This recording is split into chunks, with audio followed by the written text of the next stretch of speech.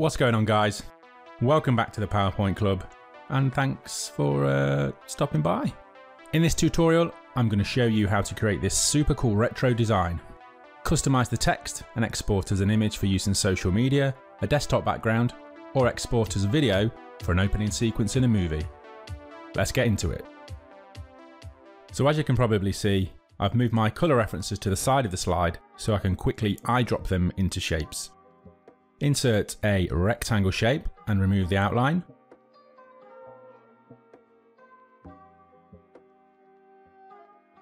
A pro tip, so we don't have to remove the outline on every shape we create, is to select one you're happy with, right click and hit default shape. From then on, any shape you create will retain these properties.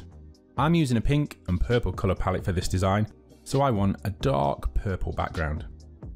In the Format Shape tab, select the colour menu and hit the eyedropper icon. Head over to the purple reference and select it. Next, we need to add some film grain. Remember, we're thinking 80s kind of videotape vibe.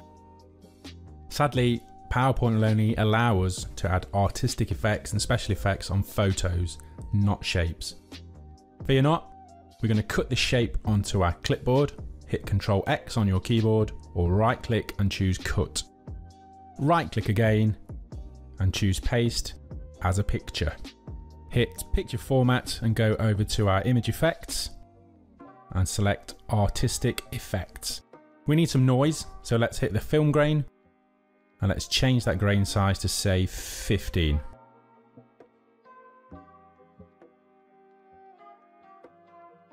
Once you're happy, let's cut this image to our clipboard. Again, Ctrl X on your keyboard or right click. In the Picture Format Background tab, check Picture or Text Fill. We don't want any of this nonsense. Select Clipboard and we'll paste in our new background. Next, onto some cool retro text. Hit Ctrl D on your keyboards to duplicate the slide and go ahead and insert a text box. Let's type out our desired wording. Let's change the colour to white to make it a bit more visible. Let's go ahead and change our font. I'm using this Road Rage font. Quick pro tip to increase or decrease font size, hit Ctrl and square bracket on your keyboard.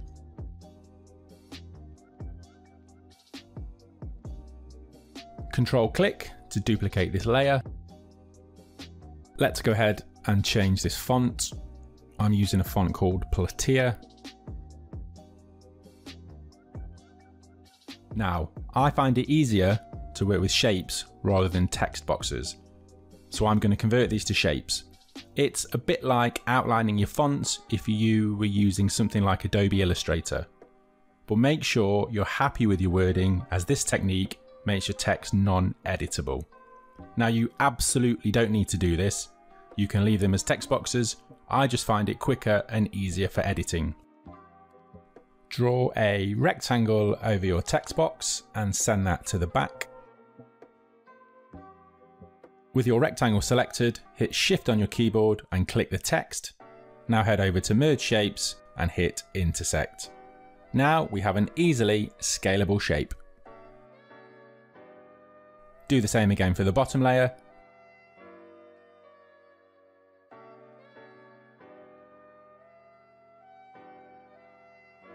And now it's time to make these pop.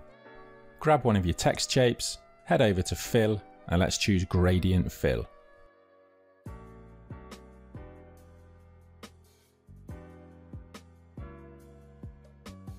Let's make sure the direction is set to down. Select the colour stops and eyedrop the colours we laid out to the side of our slide.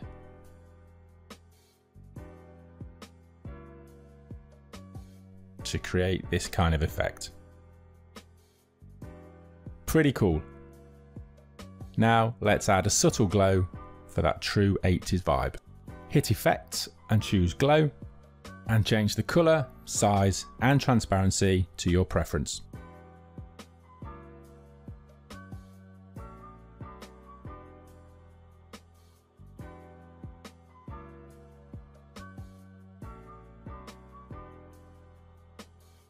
Do the same for your second text shape, but this time we're going to try and recreate a chrome effect. For our chrome effect, we need 6 colours. So let's hit add stops and add 4 more to create 6. Roughly position them.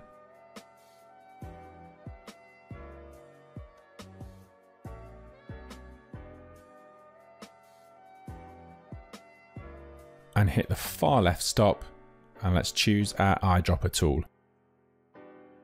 One by one, go along each stop using the eyedropper tool to add a new colour.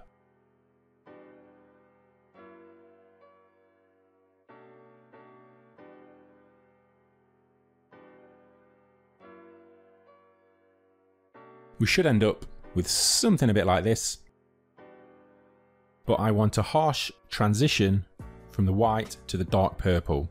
So let's move our sliders around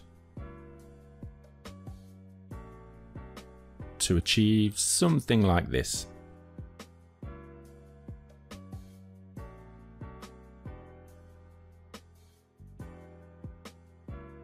Now let's add some finishing touches. Hit Ctrl D on your keyboard to duplicate this layer. Go up to Fill and select No Fill. Move down to the line options and let's choose Gradient. Let's fatten the width of this line up to get something a bit like this.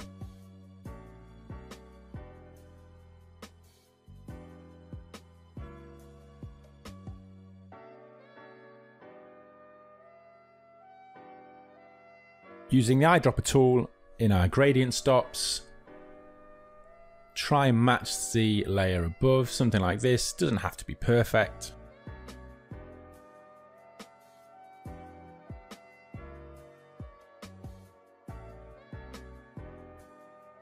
Position over the top, and let's take a quick look and see what we've got so far. So we're getting there. You can of course apply an outline or a stroke effect to the top layer as one object, but I want a specific shadow effect, so that's why I've created 2 versions. So let's jump over to Effects and hit 3D Format. Select the top bevel and choose one to your liking. We get this kind of chiseled effect here, but I want to soften it up a little. So on the material option, select Translucent Powder, fancy name, and on lighting, let's choose Soft. Now this gives us this kind of soft outline. Let's beef this up slightly by going back to the outline fill and brightening up some of the gradient stops.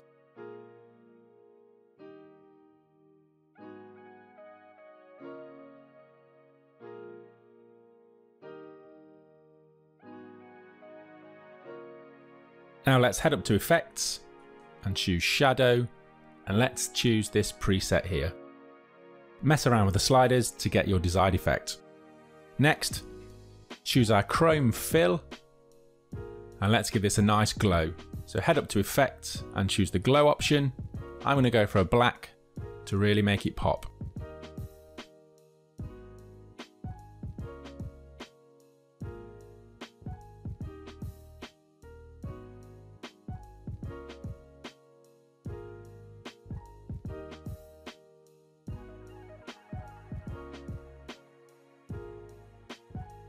Group the outline and the fill together to make one object. Scale, move and position until you're happy with your layout.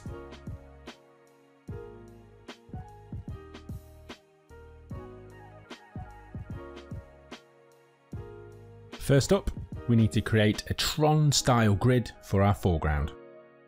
Grab a line tool from the shape menu, then draw a vertical line at the far left of your slide. Change the colour and thickness to something like this.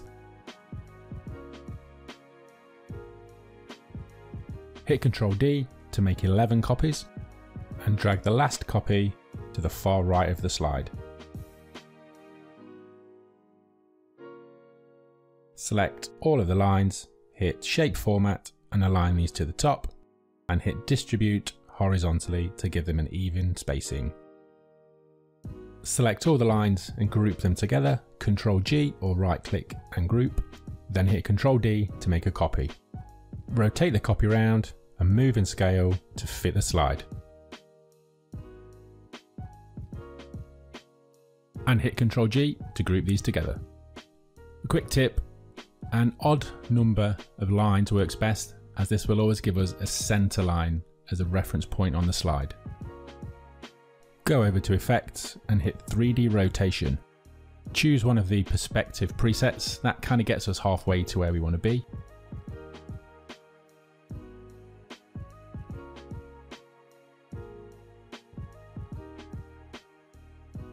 Play around with the Y-axis and the perspective buttons to get something kind of like this.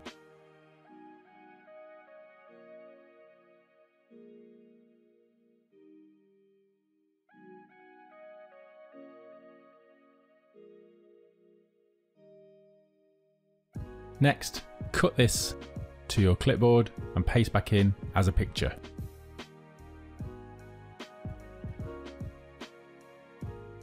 Now, PowerPoint resizes the image to fit the slide, whereas we want our original size. So we hit the Size and Properties button and click the Reset button. Drag your grid over to the center of the slide, lining up the center line with the center of the screen.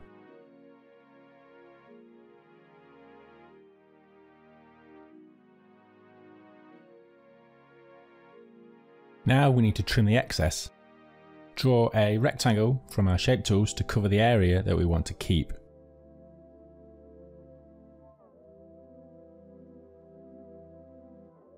Select the grid first and then shift click on your keyboard to pick the rectangle second.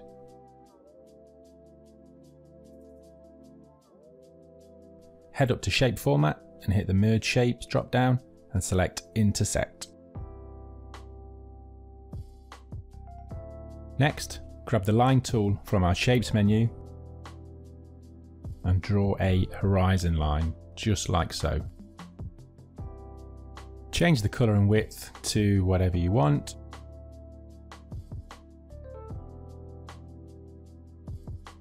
I'm going to put a little glow effect on mine. Something like this. Next, let's draw some mountains in the distance. Grab the Freeform tool from our Shape menu. Position this slightly off slide. Click and move to draw in some super basic mountain shapes. With more time, we could draw a cityscape or something similar, but let's keep it simple for this video. Once you're happy, click and loop the line back to the start to make a solid object. Send those mountains to the back and change the fill colour to black. To trim these messy edges, draw a rectangle over the area we want to get rid of. Select the mountain first and then shift click on your keyboard to pick up our rectangle. Choose the Merge Shape menu again and hit Subtract. Add a transparency to the mountains to give the illusion of them being away in the distance. Now let's bring the scene to life by adding some neon gradient effects. Insert a rectangle and let's add a gradient fill. Change the transparency of the bottom stop to 100% so the rectangle fades out to nothing.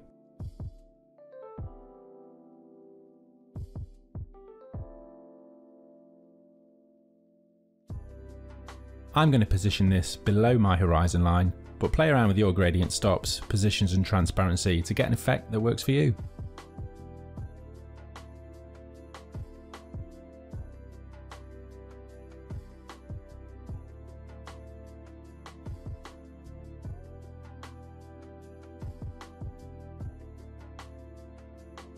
Let's now add a subtle highlight in the sky.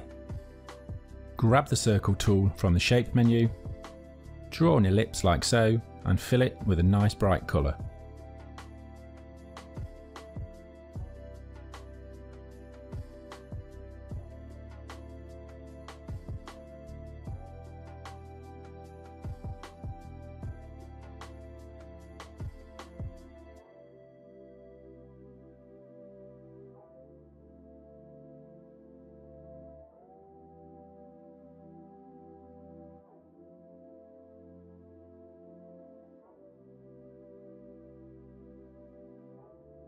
Group these elements together.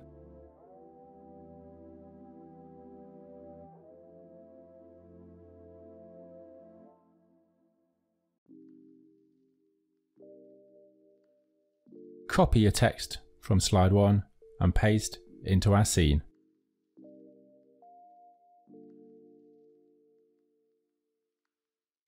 Adjust the position and size until you're happy.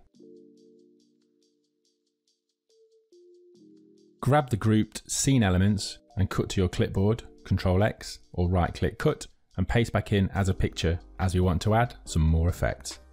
Tidy up any messy edges by scaling and using the crop tool.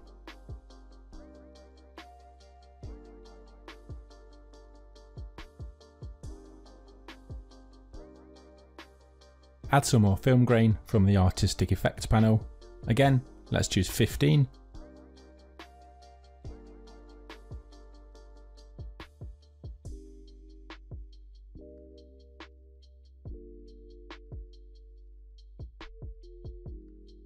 Now cut and paste in your text as a picture.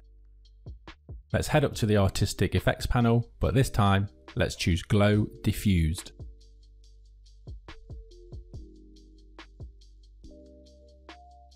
Change the intensity and the transparency to your taste.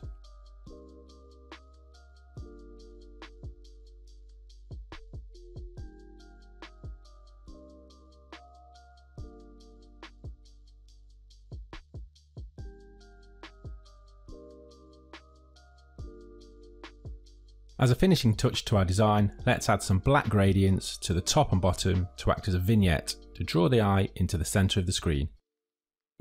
Use the same technique as our other gradient fades, making the bottom stop 100% transparent.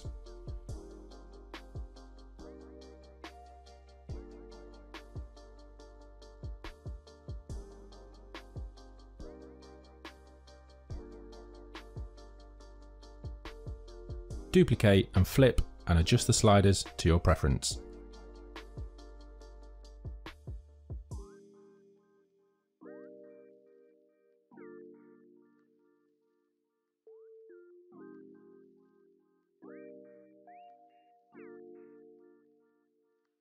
Now let's take a look at what we've got.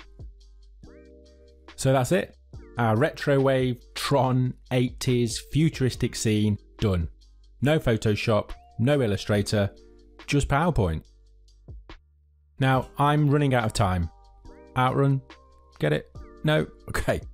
But have a play with some animation settings to bring that text to life. There are loads of things you can do with this effect, so go for it. If this isn't your vibe, don't worry. You can definitely use some of the techniques and tips I shared to draw up some other cool projects. As always guys, thanks so much for watching. Please subscribe, like and comment, and more videos are on the way.